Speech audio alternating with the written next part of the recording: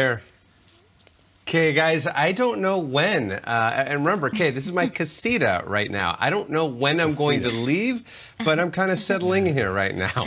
You know, that's the way I like to put it. So I wish you guys could see it behind the scenes. So we'll see. One of these days. One of these days. And I'll give you a tour of the new place as well.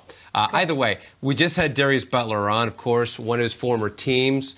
The Colts, he said expectations were sky high, but felt heartbroken over the news of Carson Wentz. As we know, he's going to be missing extended time due to an injury. And out here, they're holding their breath because of Rams quarterback Matthew Stafford and his apparent injury. He left practice after reportedly hitting it on a helmet while throwing. Head coach Sean McVay saying it was a freak thing and they don't know anything for NFL Network insider Ian Rappaport reporting Eagles rookie wide receiver Devontae Smith will miss 2 to 3 weeks of training camp with an MCL sprain. That likely means Smith will miss at least Philly's first preseason game on August 12th against the Steelers. As for the aforementioned Steelers, wide receiver Chase Claypool with a successful rookie campaign in 2020, catching 9 touchdowns and rushing for 2 more.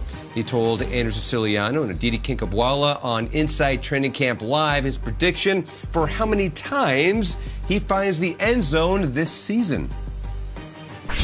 Well, the Steelers just asked how many touchdowns will Chase Claypool have this season? Ooh, a year after 11. We got an extra game, hopefully a faster start on the touchdown category, so I'm going to say 14 touchdowns. All right, 14 touchdowns. You heard it from him. Now, Claypool thinks that he should be in the top 20 when it comes to the players' top 100 players list, but thinks realistically he's going to be in the top 60 because of his low Madden rating, which is a 78. Okay, and guys. Any thoughts, guys? Dream big. Dream big. That's ambitious. Very Madden ambitious. knows all. That's all I'm saying. Yeah, right. He's a wide receiver 3 as far